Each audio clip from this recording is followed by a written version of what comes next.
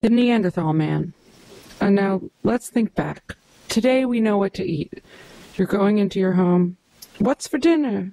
Let's have spaghetti. Let's have steak. Let's have some meat. Now, a caveman couldn't say that. He didn't know anything. He was just out there. Hey, I am a caveman, and I'm out here. That kind of thing. So I figure they knew how to eat like the bushes were there. And they must have gotten so sick of bushes every day. Bushes. No, this is rotten. These are bushes.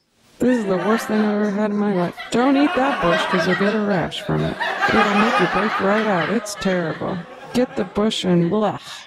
And the guy would go home from a hard day's work. What's for dinner? Bushes. Ugh, blech. I'd rather die first than eat bushes. So then he had to go out and get something else. Okay, let's try meat. And the guy says, okay, let's go out and try and get meat.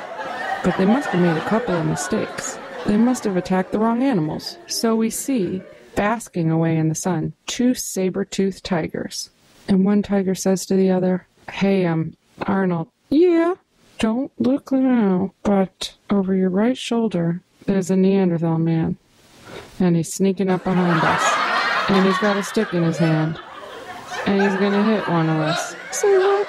That's the same nut that hit me behind the ear with a rock and run like hell yesterday. You know they killed Ralphie yesterday. Yep, then they cut his fur off and they threw him in the fire. Oh, that's horrible.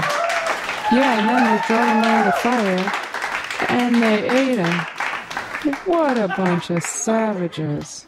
I tell you what we do. Let's get up and start growling and making a whole bunch of noise. Okay. Grrr. Grrr. Grrr. No.